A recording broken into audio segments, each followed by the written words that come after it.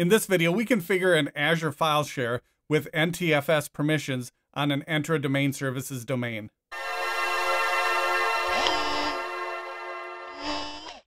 Hello everyone, I'm Travis and welcome to my channel. In my last video, we joined a storage account to an on-premises Windows AD domain and configured NTFS permissions. This video is similar. We start with an Azure file share and configure NTFS permissions, only this time we're using Entra domain services instead of Windows AD. Before we get started, please like, subscribe, and click the bell icon for notifications of new content.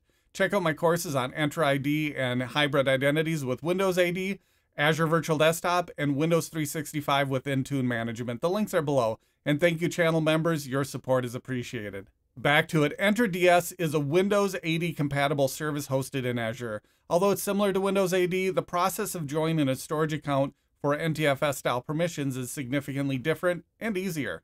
I'd like to point out I don't recommend using Entra domain services as a replacement for Windows AD. I have other content on that, so I'll spare you in this video. There are use cases for Entra domain services. If that use case also requires Azure file shares, this video will help you understand how to configure it. Okay, let's move on. Adding a storage account to a Windows AD environment requires a PowerShell script. Entra domain services makes it much easier. We simply check a box in the storage account settings. That's because objects in Entra ID, like a storage account, replicate to Entra domain services. But there are a few things to consider. For example, an SMB share on an Azure storage account requires share level permissions that allow users to access data over the network. In an Azure storage account, share level permissions are set with RBAC roles. We have 3 share level permissions available. The first is Storage File Data SMB Share Reader. This role can read data in the share.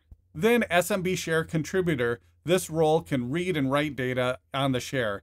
And finally, SMB Share Elevated Contributor. This role can read, write, and modify permissions on the share. There are also 2 additional roles that override Windows permissions. Storage File Data Privilege Contributor. This role allows reads, writes, deletes, and modifies Windows ACLs in an Azure file share over SMB, overriding existing Windows ACLs. And the Storage File Data Privileged Reader role. This role allows read access to Azure file shares over SMB, overriding existing Windows ACLs. We can only assign the share level permissions using RBAC roles in Azure, so those accounts must exist in Entra ID. Users created in Entra DS do not replicate back to Entra ID. That means user accounts must be sourced from Entra ID to use an Azure file share in Entra domain services. And we can only assign NTFS permissions on accounts that exist in Entra domain services. So be sure any account granted share level RBAC role permissions are also replicated to Entra domain services. Hybrid accounts replicated from Windows AD to Entra ID with Entra Connect Sync, then to Entra domain services will also work. An Azure storage account can use Windows AD, Entra domain services, or the hybrid Entra Kerberos identity source, but it can only use one of these 3. If you have a storage account that uses Windows AD authentication, it can't also work with Entra domain services, for example. We'll get started with the demo in a minute. There are some prerequisites and items that have already been configured for the demo. There's an Entra domain services domain with a Windows server joined to that domain. This is where we'll do our testing. If you don't have that set up in your environment, check out a previous video on how to set up Entra domain services. There's also an Azure storage account with a file share in the same Entra ID tenant. I have a video on configuring that as well. It's almost like I planned that. Let's jump into the portal to get started with configuring our storage account. Here we are in the Azure portal in the storage account with the share we're testing. Let's go to data storage, then file share. We'll start by mounting the file share with a storage account key. This will verify connectivity to the share from the Entra domain services network. We can also see what happens when we try to use NTF permissions before joining the account to Entra DS. Let's go to connect. And we'll get the script.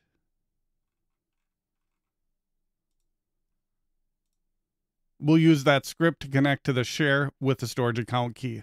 Next, we'll go to the computer that's joined to Entra domain services and run the script.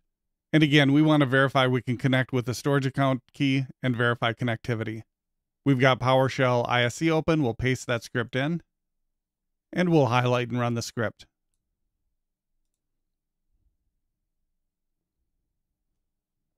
It looks like that worked. It shows we connected using the Z drive. Let's open up File Explorer next. Then we'll go to the drive we mounted. We should be able to add a folder.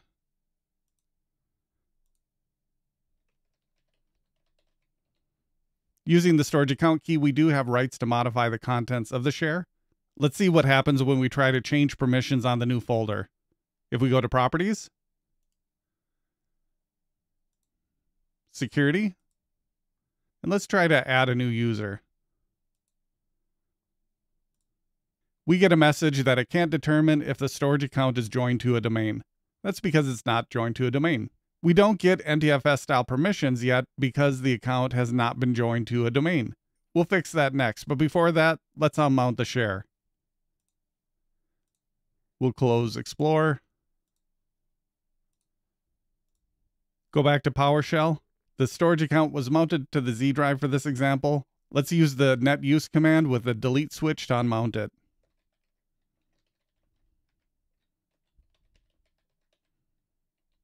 Now if we go net use again, no drives are mounted. Let's go back to the Azure portal to enable Entra DS authentication so we can use NTFS style permissions.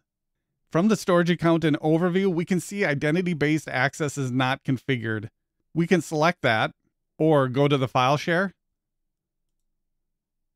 There's also a link here for identity-based access. Click on Not Configured. There are three options. We want the option for Microsoft Entra Domain Services. Click Setup under Microsoft Entra Domain Services. We simply have to enable it to set up Entra DS authentication. We'll click Enable and Save. Azure will create the object in Entra DS that we'll use to assign NTFS permissions. We still need to configure share level permissions, however. Also, notice that the other two options are now disabled. We can only use one identity source on the storage account. The second step has two options. We can disable default share level permissions or grant all authenticated users and groups access. If we select the second option, we have to specify the role we want to assign all authenticated users. For this example, we'll maintain control over users and groups with share level access through RBAC roles. Let's leave Disable selected. And because we left it as default, we don't have anything to save. That sets identity-based access for a file share. That gives us the ability to set Windows NTFS style permissions on files and folders in the share. Next, let's set share level permissions on the file share. Let's go back to the file share. We'll open the share. From the file share, let's go to Access Control IAM. From here, we'll add a role assignment.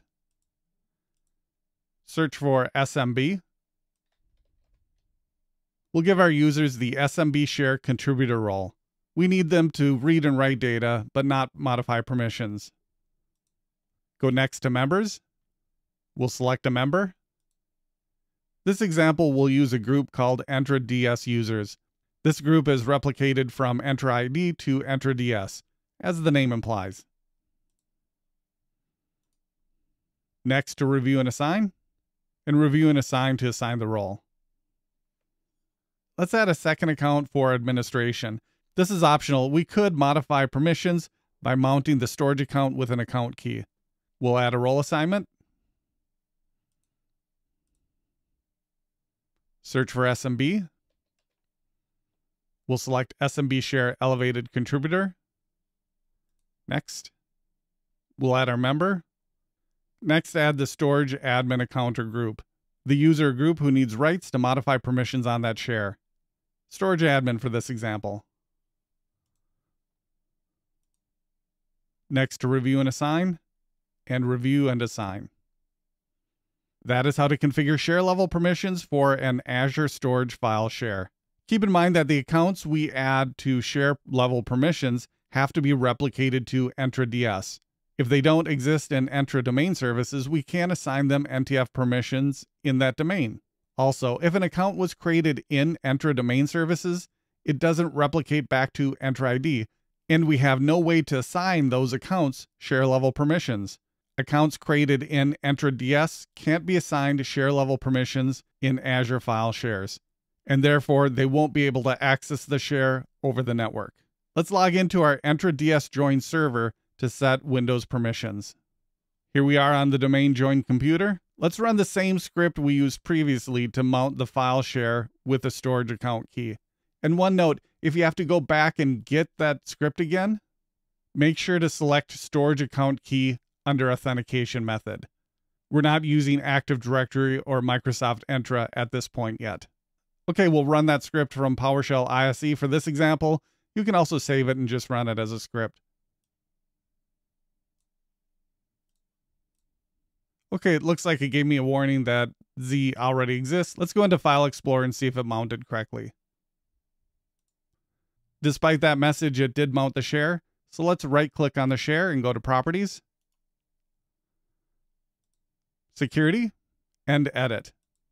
We'll give the Entra DS user group Modify Access.